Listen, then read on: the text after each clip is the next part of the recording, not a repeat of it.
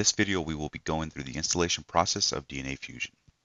If this is your first time installing DNAFusion on a site or test environment, you will require a username and password provided by the Inside Sales Administrator. In the same email, you will be provided with a download link for the latest version of DNAFusion.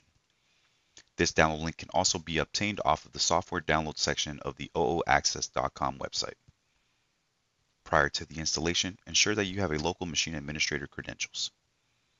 This will be required during the installation. Once downloaded, ensure that you extract the download from the zip file. Failure to do so will cause errors during the installation. Next, you will open the download file, right-click on DNAFusion executable, and install as administrator. The license agreement will populate. Click Accept, then click Next. In the user information, enter a username and an organization if desired. Then click Next. Next will be the Components window. The server will require all three boxes checked: Client, Server Components, and COM+ Packages. Once selected, click Next.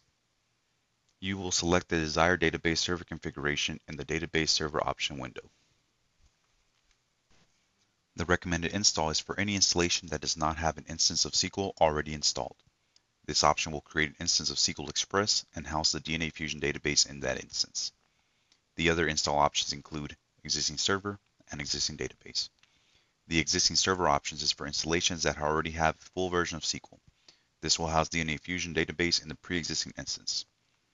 The existing database options is for installs where a DNAFusion database already exists in an instance of SQL. The software will point to the database and pull in existing information. For this example, we will go with install as a separate instance. You will need to enter your startup or local machine administrator credentials. Once entered, click Verify.